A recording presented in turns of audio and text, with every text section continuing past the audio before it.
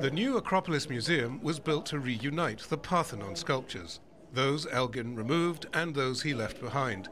Today, many visitors agree with that goal. It's a beautiful gallery, but of course it would have been much more beautiful if the Elgin marbles would be there. And I had hoped, to be honest, that for this anniversary they would have come back here home. I believe that about many of the things that, not just part of the Acropolis, but many of the ruins that the British have stolen from all over the world. But as we're standing here in Athens, I definitely believe that those things ought to be returned to this country. Greece became an independent country 15 years after the British Parliament bought the marbles.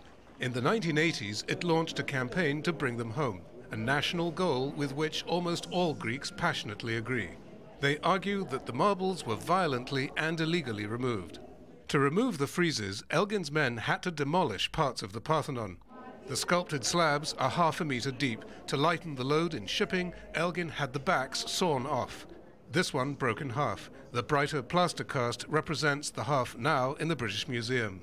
The House of Commons formed a committee to investigate how Elgin obtained the marbles, and it is on the basis of that committee's report that it decided to purchase them from him.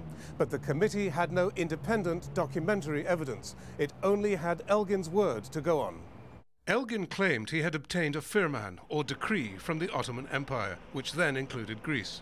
Recent research has unearthed why Elgin didn't make copies of the permissions he had. Now, this is not a firman. It was a letter, a friendly letter, which was given under the table, really, to Lord Elgin.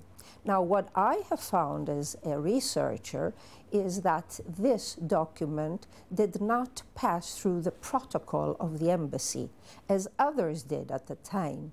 So this gives us the evidence that it was not officially done.